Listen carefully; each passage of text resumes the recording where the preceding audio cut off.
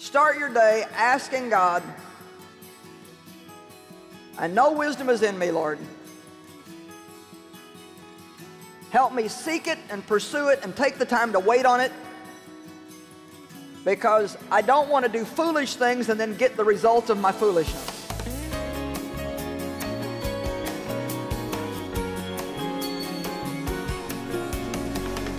Talking this weekend about making right choices. And it's so important, so important that we understand the weight of our choices and the weight of our decisions. In Deuteronomy 30:19, the Bible says, I set before you life and death, which both of those are pretty important subjects. I don't think he's really talking about breathing versus not breathing. I think he's talking about having a real life versus walking around breathing, but having a life that's full of all kinds of death and misery. I set before you life and death. You choose. Wow. I guess that pretty much says it all. And then he says, choose life, that you and your descendants might live. You know, it's amazing all the decisions that we make, and I don't even think we're aware of how many we do make, but because of studying for this, I've become a little more aware in the last few days. And so I think we need to begin to take more responsibility for the anger, the frustration, the upset, the lack of peace that we often have in our lives, because really, you can do something about it. You have to understand that first.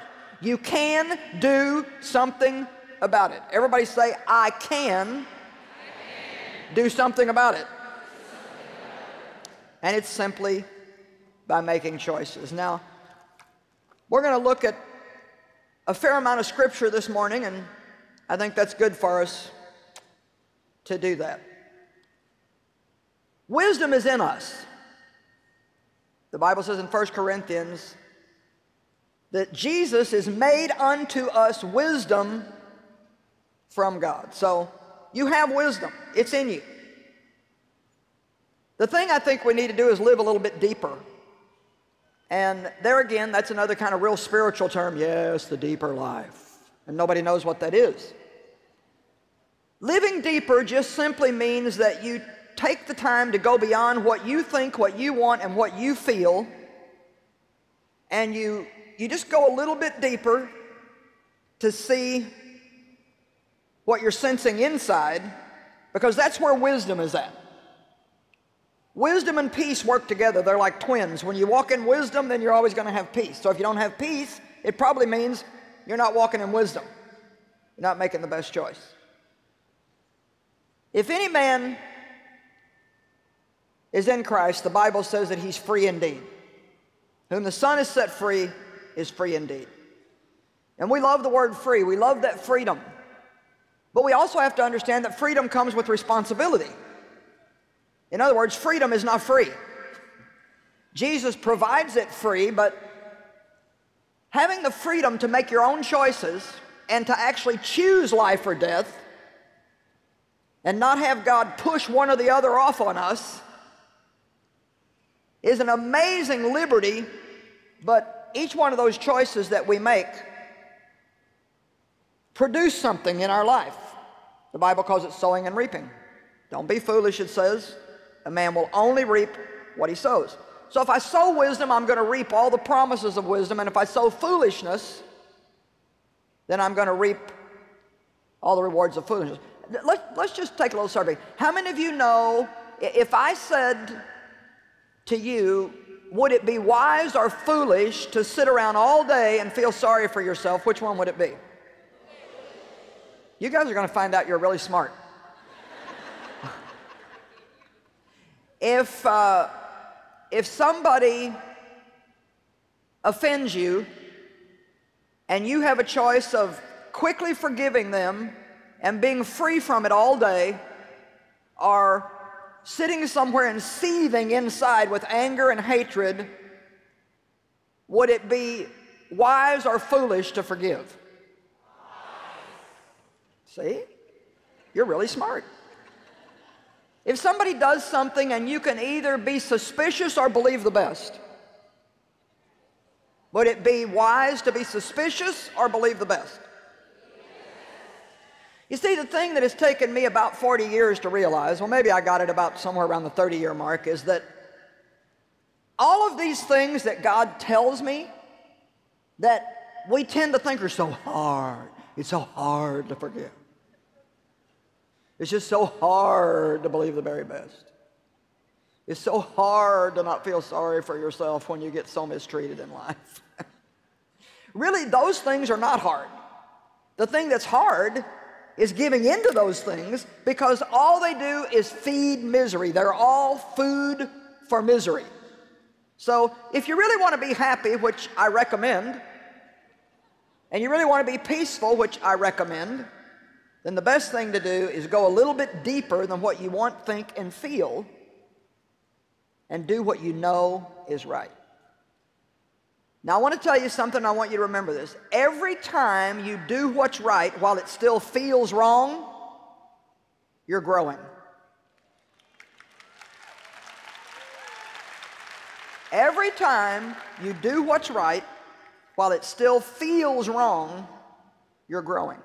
Now, if you've grown in that area and you can easily do what's right, that's still a good thing, but you're not growing spiritually in that area. However, there will be another area that God will be happy to show you that you can grow in, which means that choosing the right thing is not going to be easy. There's a great example in Luke chapter 5, and I'm not going to have us go there, but Luke chapter 5, the first 7 verses. The disciples had been fishing all night and they hadn't caught anything. Now you just imagine working all night, not one fish. They pulled into the dock the next morning. They were washing their nets, putting them up. That was a huge job back then, no electronic equipment. They're discouraged from getting no fish, tired from being up all night. They've got all this stuff put away. And Jesus gets into the boat and says to them, go out into the deep water and fish some more. Now, he was basically telling them the reason why you didn't get anything is because you're fishing in shallow water. The shallow water represents shallow living for the Christian. It represents living in that soulish realm of I want to think, I feel, I want to think, I feel, I want to think, I feel. As long as I keep my flesh happy, then I'm happy. But when he told them to go out into deep water, I love what Peter said. He said, Master, we toiled all night and we're exhausted. But on the ground of your word, we will go out and lower the nets again. That's a huge message. I can make a 4-part series off of Luke 5.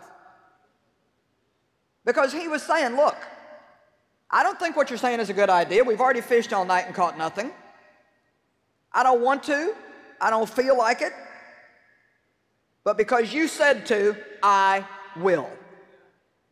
Let me tell you something. Your personal I will is one of the strongest things that you have going for you.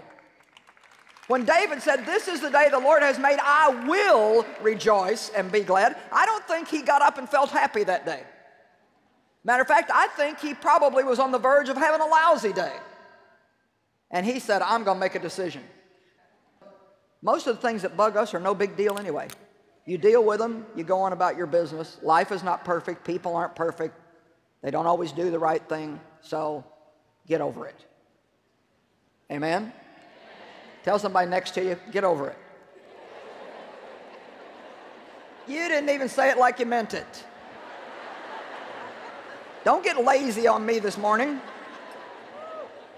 Some of you turned to the person and said, get over it.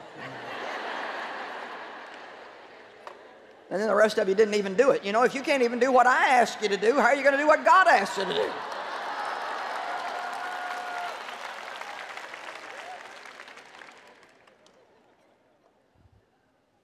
Oh, how our lives would change if we just make better choices. And by the way, when Peter and the disciples went out into the deep water, the Bible says that they caught so many fish that they had to call for their partners in other boats to come, and they filled up all the boats and still had an overflowing abundance. Well, I got the message about 20 years ago from Luke 5, that if I will go beyond what I want, think, and feel, and I'll live deeper, walking in wisdom, making choices that maybe don't feel good, but I know are right, I know they're wisdom, then I'm going to have my boat full, and I'm going to have an overflowing abundance in my life to give to all of you who come and want help.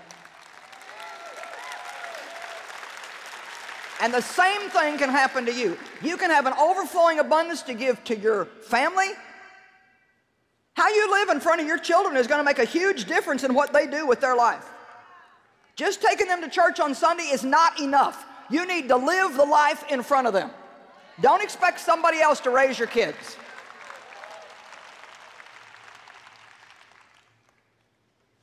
Teach them not to inherit your faith, but to develop their own. Now, wisdom does now what it's going to be happy with later on. It doesn't do what feels good now. It doesn't necessarily do what's going to get a quick result.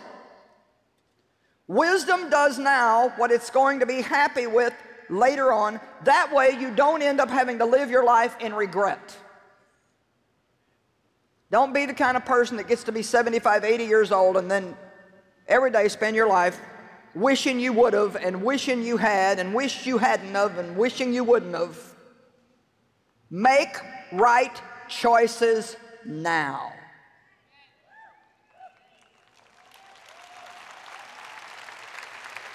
Amen? We're going to look at a few scriptures in Proverbs. Proverbs 2, 1 through 6. My son, if you'll receive my words and treasure up my commandments within you, making your ear attentive to skillful and godly wisdom, and inclining and directing your heart and mind to understanding, applying all your powers to the quest for it. Yes, if you cry out for insight and raise your voice for understanding, if you seek wisdom. The word seek is a very, very strong word. It means to crave, pursue, and go after with all of your might. If you will seek wisdom the same as you would for silver, and search for skillful and godly wisdom as you would for hidden treasure, then, everybody say then. After you've sought wisdom, then you will understand the reverent and worshipful fear of the Lord and find the knowledge of our omniscient God. You know what? I believe we should be friends with God, but I'll be very, very honest with you. I think today people have too loose of an attitude toward God, and I can tell you that He is God Almighty, to be reverenced and properly feared, not afraid of God, but I think we should be afraid not to obey God. And I don't think most people are. We like to study about the love and the mercy and the forgiveness side of God, but what about the justice side of God? We don't want to forget that side. I think when we know that we've displeased God, we should tremble inside, not afraid of Him, not because every mistake we make He's going to bang us over the head or we're going to go to hell. God's a merciful God, but we need to love Him and respect Him and reverence Him enough to just do what He tells us to do out of love. Maybe I'll do a little more preaching about sin.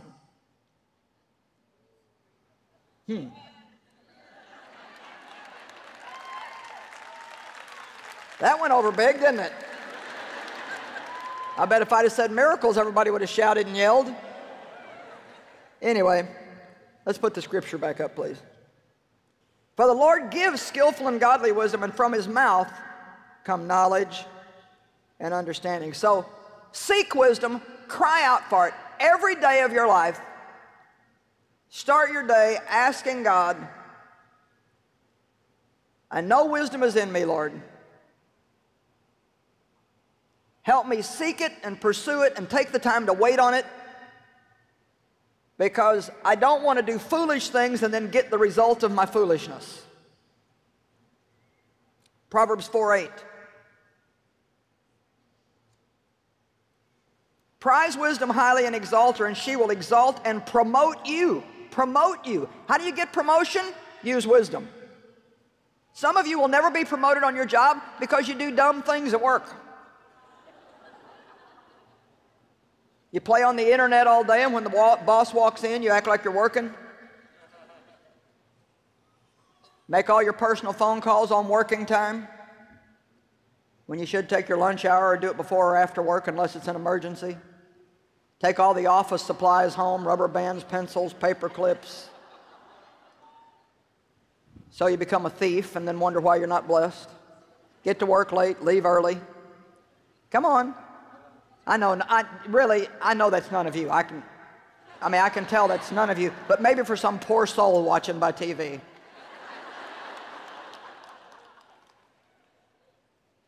We have to walk in integrity and do the right thing when nobody's looking. People who do the right thing when nobody's looking have finally come to the point where they're living under the all-seeing eye.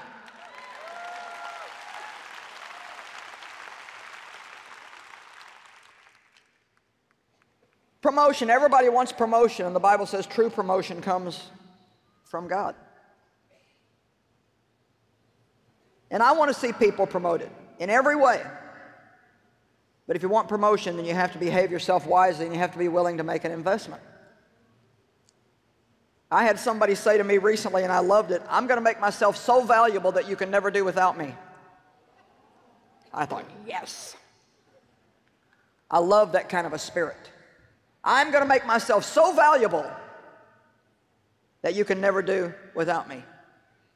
Don't be the kind of person who goes to work and does as little as you can. Do as much as you can. Be the kind of person who goes the extra mile. And if you're going to leave a job, don't get lazy the last month you're there because you know you're leaving.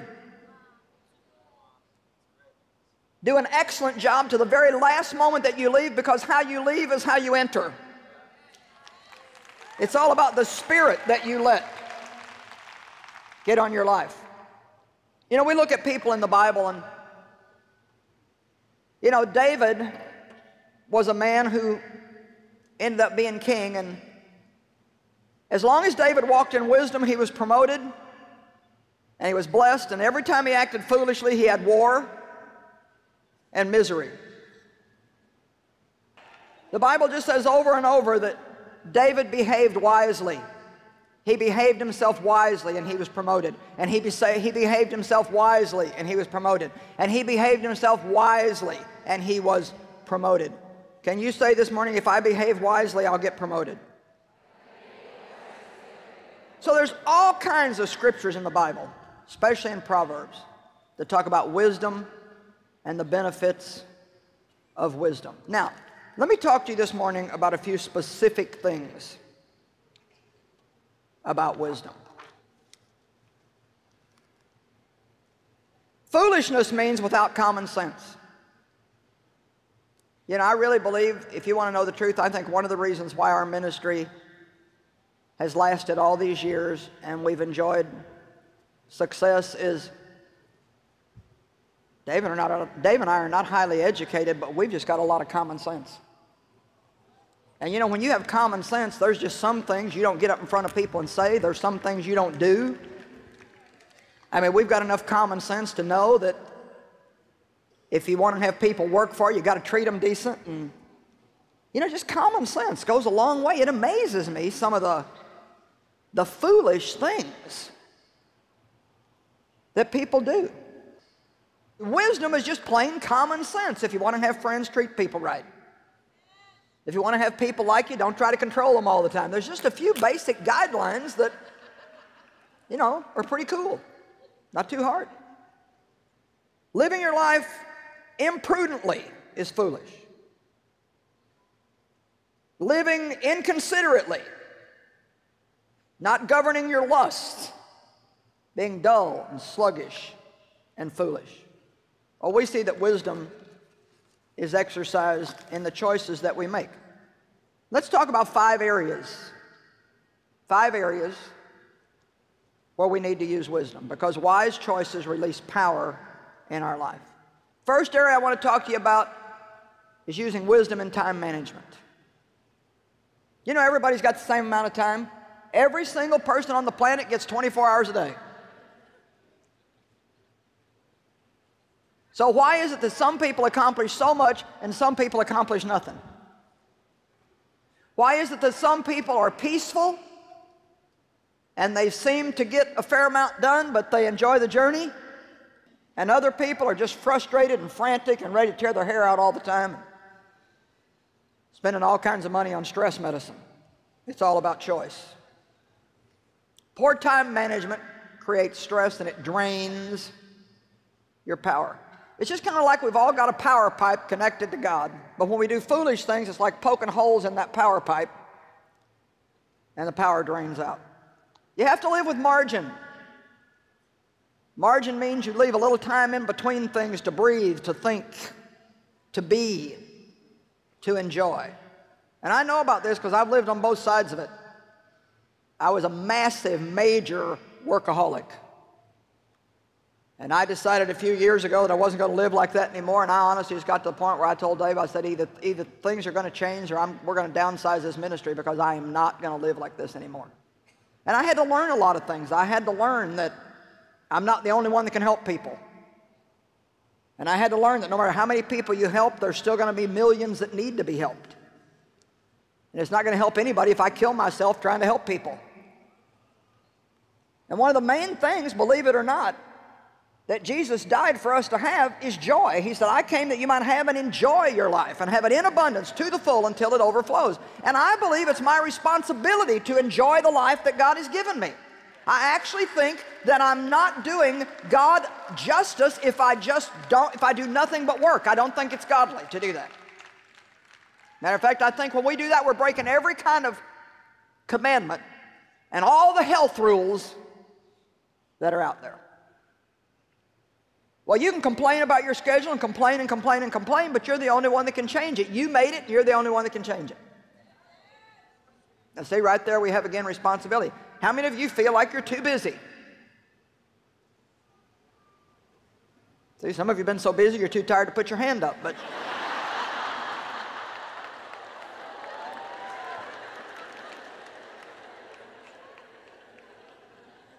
how many of you have more than an occasional, we all have an occasional day of frustration because we get a little more on our plate or we have plans and something happens and, you know, we can handle those days. Our body is built to handle those days. Everybody's going to have to hurry occasionally or push it in high gear occasionally, or you may have a little season, a couple of weeks where you have to do something like that. But if it becomes more than occasionally, and you would say that a peaceful day is the occasional thing, then there's a problem. Let me tell you loud and clear, it is a problem if you're living like that. And you will pay the price for it sooner or later. Your body will begin to break down under it. You're not going to be happy, and usually unhappy people make other people unhappy. And we end up blaming everybody else because we're not happy when really we're the only one that can do anything about it. Now look at Mama Joyce for a minute and I'm going to tell you something. Everybody looking? Everybody watching my TV looking? Quit combing your hair for a minute, quit putting on your makeup, quit cooking your breakfast, and look.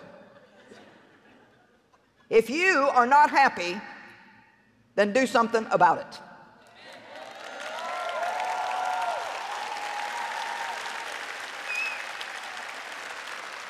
How totally useless it is to just sit around and be unhappy and blame somebody else. God will change things in our life, but it's not going to come from waving a magic wand over us. He's going to show us something to do or tell us something not to do. And then when we obey God, things will change.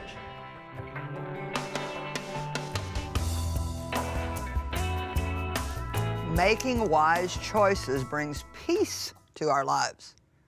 Wisdom makes us successful in our relationships, valuable at work, and stable in our finances. It affects every aspect of living. So there's no reason why we should not seek wisdom, because it is, as the Bible says, one of the most valuable things in the world.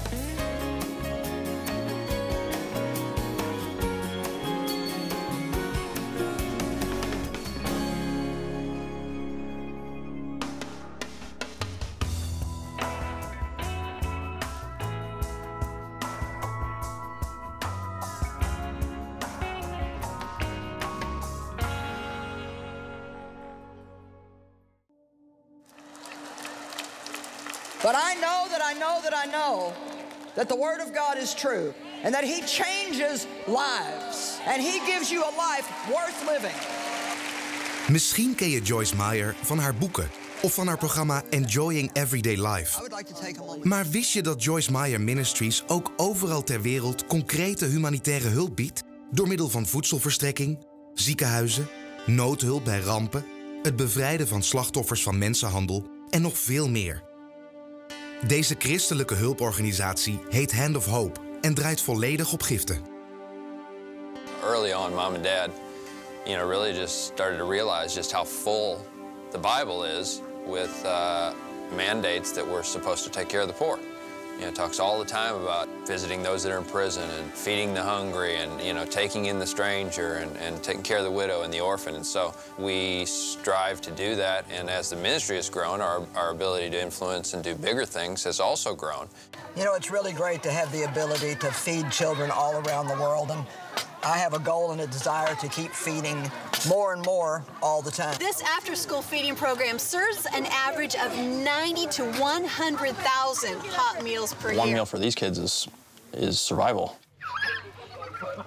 Well, I'm here in Thailand at one of our children's homes. You can feed, house, and educate a child. Hope Cambodia has been absolutely amazing. We've opened 15 different orphanages, and we're so grateful to be able to build this well here in Sri Lanka. We love to get clean drinking water to people. Well, so the water they're drinking is not making their children sick, and it's not dirty, contaminated water.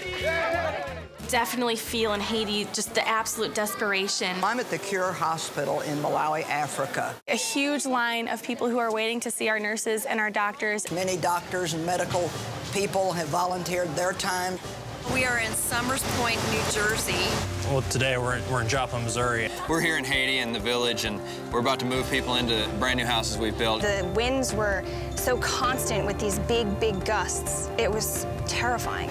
150 or more were killed. Thousands left homeless.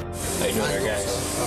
Those gifts from Joyce Meyer Ministries. Here in Zimbabwe, I was able to hand out the 2 millionth bag in a prison. That you can have a different life today. Don't know how many, lives you guys saved by coming in and showing the love that you guys show. Human trafficking, today's term for modern slavery.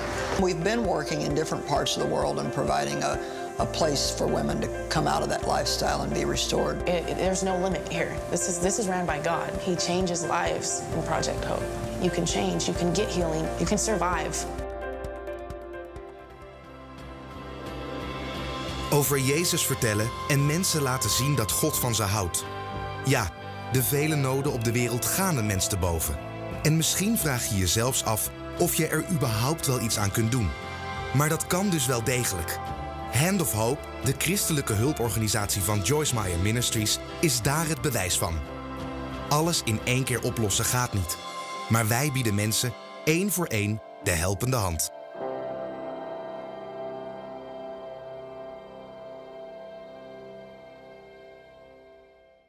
Well, you certainly don't have to look very hard these days to find things to worry about. If you turn on the news for even 5 minutes, you can feel like the world is just spinning out of control. That's why I'm so excited about my new devotional, Trusting God Day by Day. These devotions will help you change your focus from your circumstances to the truth that's in God's Word. It's time for us to enter into the peace that God has made available to us where we can enjoy our lives. And that comes only from trusting God day by day. Begin je dag met God met de 365 overdenkingen voor het hele jaar. Bestel het boek God vertrouwen van dag tot dag nu via onze website joyce-meyer.nl of bel 026 20 22 100. De computerdeskundigen van Joyce Meyer Ministries werken keihard aan onze Nederlandse website. Hey, does anybody need any more coffee? Be right back. Ga naar onze nieuwe site joyce-meyer.nl en volg ons op Facebook.